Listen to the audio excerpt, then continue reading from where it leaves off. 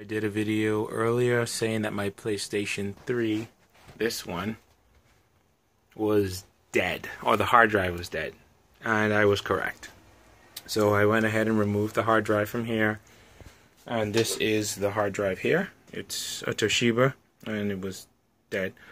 And I had a Toshiba laptop a few years ago that happened to break, so I actually swapped out the hard drives, put the... what you call this thing? I need my flashlight. I installed the update on this USB drive here, put it in, and then turned the PlayStation on with the new hard drive, and it told me to do the select and start button together, and boom.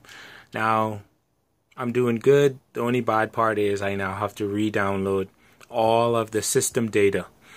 Miraculously, I found on this little tiny flash drive every single video game that I played and saved the data on. So right now what it's downloading is Gran Turismo 6.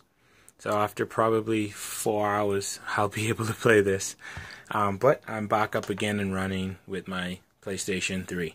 So the previous video that said that it couldn't find the system software, that was my hard drive. I put the hard drive in my desktop computer, I put it in, connected it to an outside port, put it on the USB, it would not work. It's working now.